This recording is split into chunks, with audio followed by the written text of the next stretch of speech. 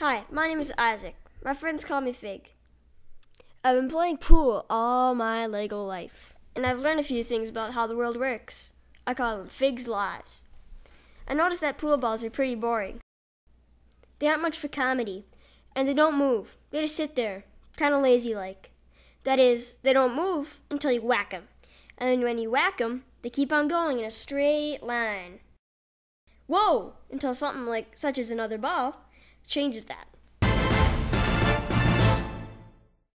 Another thing I've noticed is that the force something pushes is directly connected to how big it is and how fast it is moving.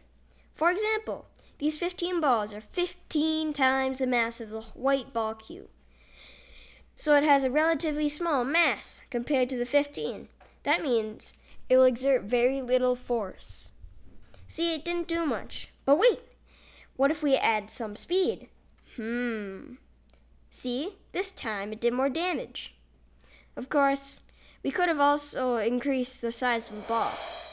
I can see my house from here.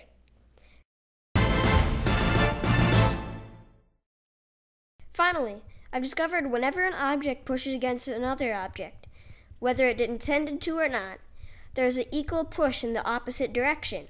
Maybe it's best if I just show you. If I were to push against this ball, an equal force would push on the ball I'm sitting on, but in the opposite direction. Oh dear,